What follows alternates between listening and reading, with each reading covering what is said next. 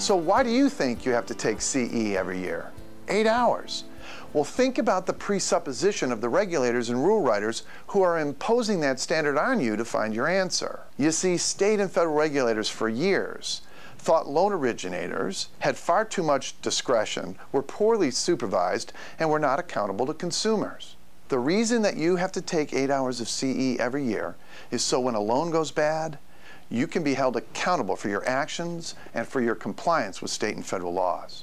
This year, in our CE class approved by the nationwide mortgage licensing system, we're going to go down into depth on the Dodd-Frank Act and the rules that are being promulgated by the CFPB.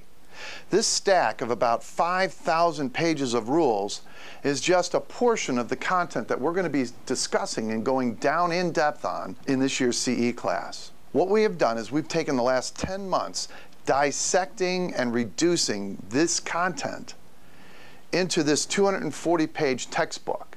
There's a whole new paradigm, and we want to welcome you to mapping the Dodd-Frank maze. 8 hours of approved education. If you'll click on the link below, you can pick the date and register for the class. Now, we have 11 live classroom events scheduled between now and the end of the year, and we have 10 broadcast events that we can broadcast right to your computer or to your conference room. There has never been a time more important for you to know what's going on, what it means to you and to your future. So take 8 hours, make it meaningful this year, make it count, and join us for mapping the Dodd-Frank maze. I look forward to seeing you in class, and I look forward to seeing you on the high road.